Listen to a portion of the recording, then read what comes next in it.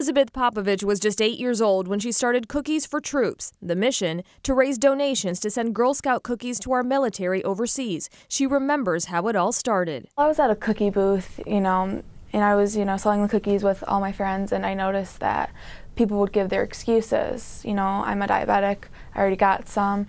So instead, I would ask if they would like to make a donation to send some to our military. She noticed people liked that idea, so she started going to businesses for donations too, and it snowballed from there. By the time she was 10, Elizabeth had her first encounter with members of our military who were on the receiving end of her efforts, a powerful moment. They came up to me and they said, "We just got back from our tour and we got your cookies," and it meant so much. And they were like in tears at this point because they just got back.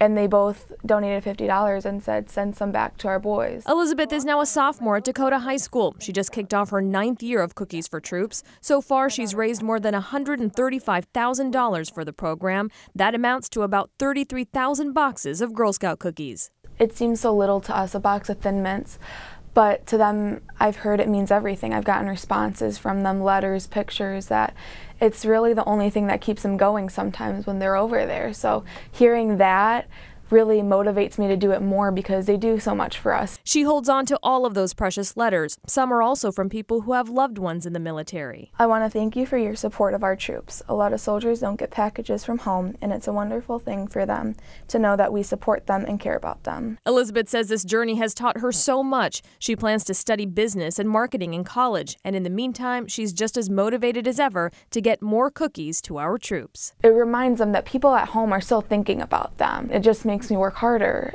just to do something that we think of so small that's so big for them. Elizabeth is hoping to continue her streak of getting more donations than the year before. If you'd like to help out, there are many ways to donate. We have the information for you on our website, WXYZ.com. I'm Anu Prakash, 7 Action News.